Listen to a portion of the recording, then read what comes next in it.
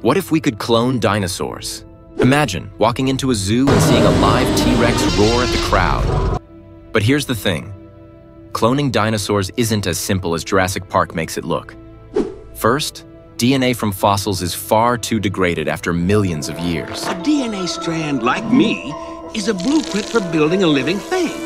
Even if we could patch the gaps with modern animal genes, would the result really be a dinosaur or some strange hybrid?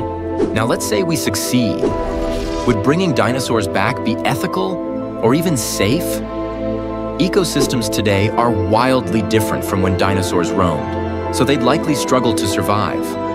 Or worse, disrupt everything around them. And what about the risks? A raptor escape could make for a terrifying headline. But here's my take. Cloning dinosaurs might teach us more about genetics and ancient life, but it feels like playing with fire.